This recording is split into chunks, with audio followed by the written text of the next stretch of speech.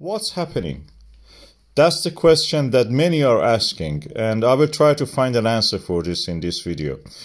Okay, this is the new situation. We had vents appearing and fissure eruptions appearing in this area. I marked them with the yellow circles, and they're in a line.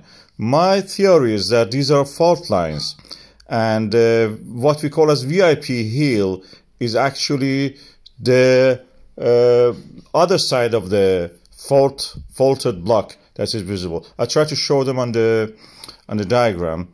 This is the fault line.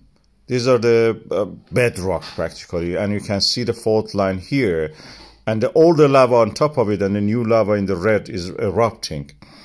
And this is the situation that I think is happening there. And these are blocks of the rocks, massive, huge. VIP hill is just the tip of that rock. That's the top of that area, visible out of the ground. Now it is covered partly around it. It's like an island. That is very common actually. We see it in everywhere that we have the Rift Valley. These things are common, or even the landslip. Here we have that example in the Rift Valley. That is another case of the practically mid-Atlantic ridge. As you can see, the blocks of rock move, they fall, an eruption happens in the fault line created. That's the story of the mid-Atlantic ridge as we know it.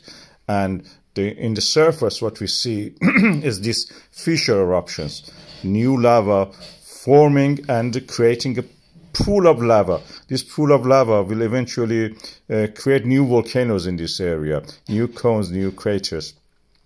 The whole area is gradually moving toward the east. These are east-facing faults.